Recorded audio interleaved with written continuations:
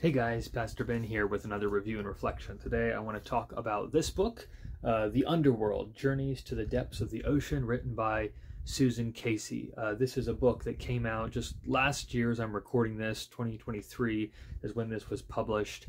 And it's something that I originally started listening to on as an audiobook, and then my checkout of that expired and somebody else had it in line, so I had to go to the library and pick up a print copy to finish the last 100 or so pages in person. But I'm excited to give you my thoughts on this interesting book. So I picked this up because I was curious to learn more about the ocean, and obviously this is a book that's exploring the history and story of humankind's exploration of the ocean in general, and specifically, the deep sea. So the area, below 600 feet down, where you get down to the very depths of the ocean. And this is a book that is written by not an ocean scientist per se, but by a woman, Susan Casey, who has had a long history and interest in marine studies and deep sea exploration. She's written a couple of different books kind of in this vein, and this is her, I think, most recent book. So she is sort of a scientific journalist. Her training is as a journalist. She's written in a number of different magazines and different books and things, but I think has kind of worked herself into this field of writing scientific journalism specifically related to the ocean. And so this is her book on deep sea exploration.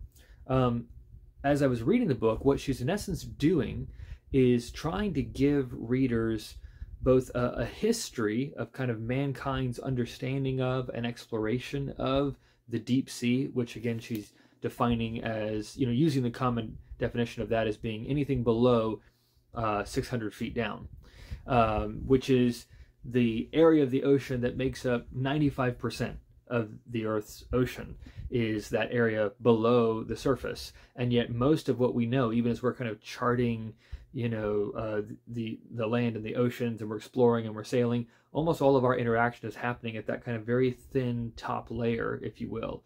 So most of what actually makes up the oceans, and of course the oceans make up most of our planet, most of that is kind of in this category of the deep sea. And there's different kind of ways of breaking up that huge chunk of the ocean, and she talks about that. The twilight zone or the Hadal zone. There's kind of different terms that are used for different depths as you work your way down.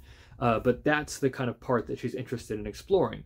And so she kind of follows that story of mankind's exploration of the deep sea historically. She has a chapter or two where she dives, no pun intended, she dives into sort of the pre-modern way that people thought about the deep, and how it was obviously something that people really didn't know anything about directly, because we didn't have the technology, the submersibles or submarines to actually go down ourselves and explore. And so most of it was sort of based on myths, stories, impressions, imaginations, ideas, and kind of stories that people had heard from sailors about things that they had seen, or maybe things that had been kind of dragged up from the deep by fishermen, or later on scientists trying to kind of pull up whatever they could.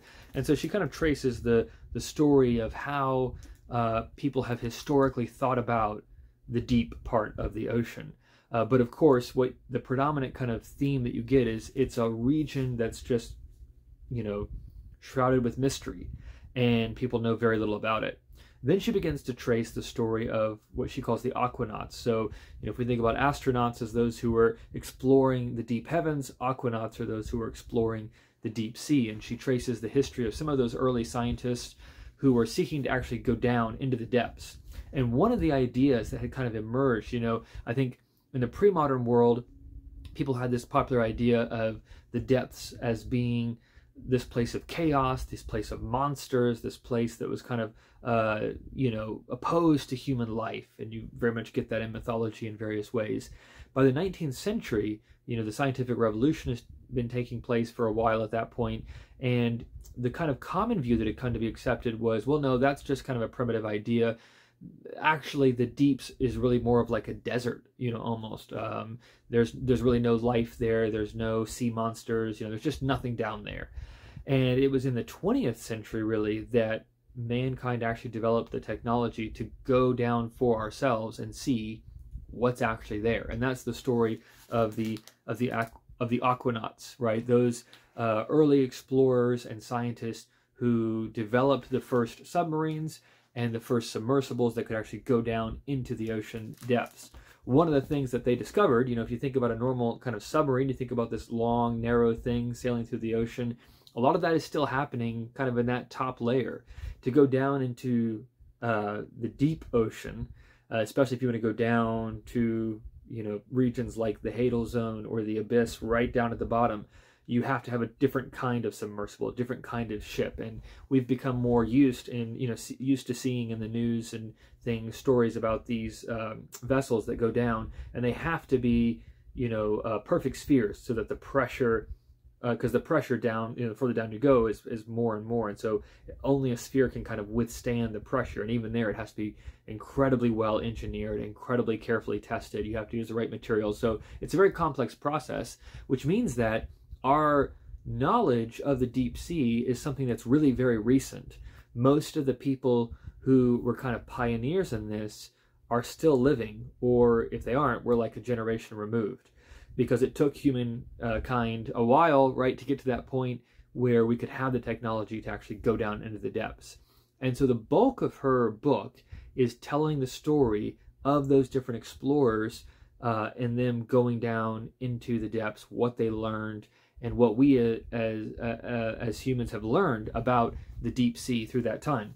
One of the themes that kind of stands out through the book is how little we know, even today, about the deep sea. Of course, if you think about, pre-scientific revolution, pre-submersible age, we had very limited resources to actually understand what was going on in the majority of the Earth's oceans, which means the majority of planet Earth itself. And we had very kind of cloudy ideas about things. And even today, we have mapped just, a small portion. When you compare what we know about the kind of layout of the oceans versus the layout of the land, there's a huge gap there. So the terms that are used there, of course, we think about surveyors who go out on land to map the topography of the Earth, so we know kind of the geography of the land that we are living on and exploring and all of that. Bathymetry is the term that's used to describe that process for the deep sea, for the ocean bed itself.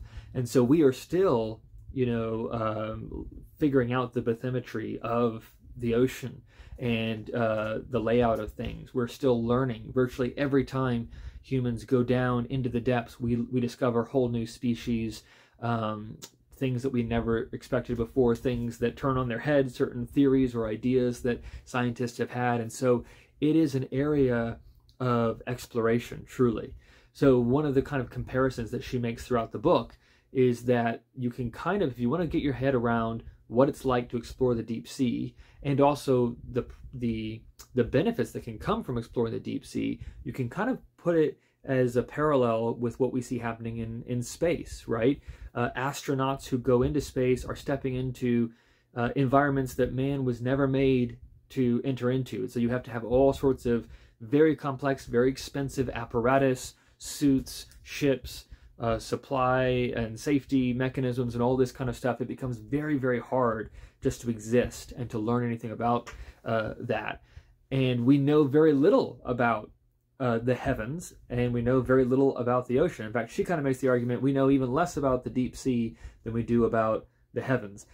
I'm not sure exactly how you measure that, since we're measuring what we don't know anyways, but I think her point, rhetorically at least, stands that we're used to thinking that we want to learn more about Mars, we want to learn more about these other worlds, to discover planets that we've never been to before and have never even seen before, and yet we often are assuming that we've kind of learned what there is to learn about our planet, and that is so far from the case. There is so much we don't know about our own planet, and specifically about the oceans in our own planet, which of course is the majority of the space.